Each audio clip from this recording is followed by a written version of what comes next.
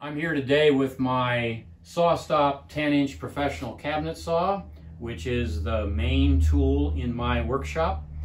And I want to walk through some of the very basics of this table saw, like what are the parts and what do they do. Obviously, the business end of this is a blade.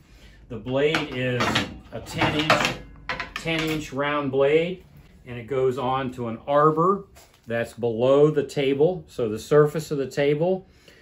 You can't see, you see less than half of the blade above the surface.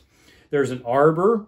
An arbor is simply a shaft, and it runs into this section of the housing down below where there's a motor that turns the arbor, which in turn turns the blade. And it's the blade, obviously, that does the cutting. So in order to enable us to cut more accurately, on the surface of the saw, first of all, there's two different surfaces here. This surface over here is cast iron, and it is machined to be perfectly flat. This over here, the black part, is a different material. It is not metal. It is a non-metallic surface, but it also is very flat. But since it's further away from the blade, how flat this is, it doesn't have to be perfectly flat, it just has to be very close to flat. So back here on the metal part of our table saw top, there are two slots, and these slots are roughly U-shaped with a couple of grooves underneath that you can't really see. They're called miter slots. And they're called miter slots because this is a miter gauge, and it fits into the miter slot, either on the left-hand side of the saw blade or to the right of the saw blade. And the purpose of a miter gauge is to hold the wood in the correct alignment with the blade. In most cases, it's 90 degrees, although you can skew this and make angled cuts using this miter gauge as well. So running the narrower part of the board through the blade using a miter gauge in the miter slot is called a crosscut.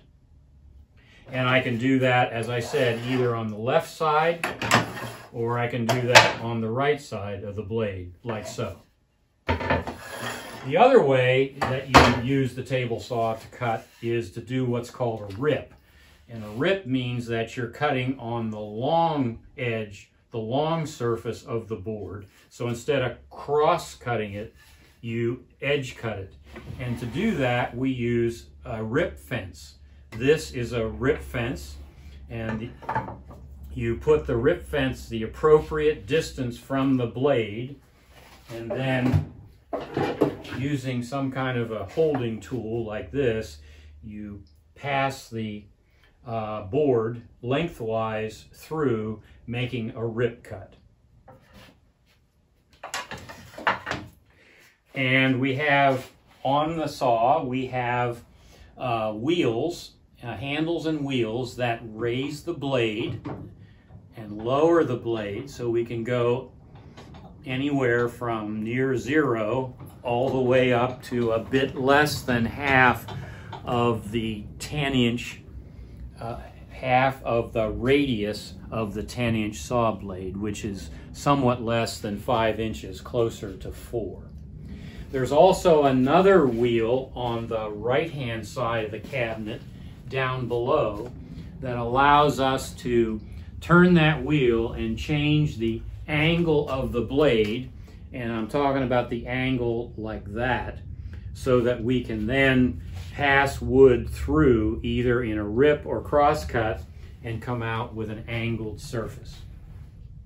This plumbing up here is dust collection, which allows me to connect to a blade guard and pull dust off of it. And at the bottom of the back of the saw is a 4-inch port, and this is the main dust collection port of the saw, and we connect a dust collection hose to that. to remove the sawdust from the cabinet of the saw and to keep it out of the air so that you're not breathing it. So those are the basics of a table saw. If you like the content, please hit the like button, and we encourage you to subscribe so that we can keep you posted on future content.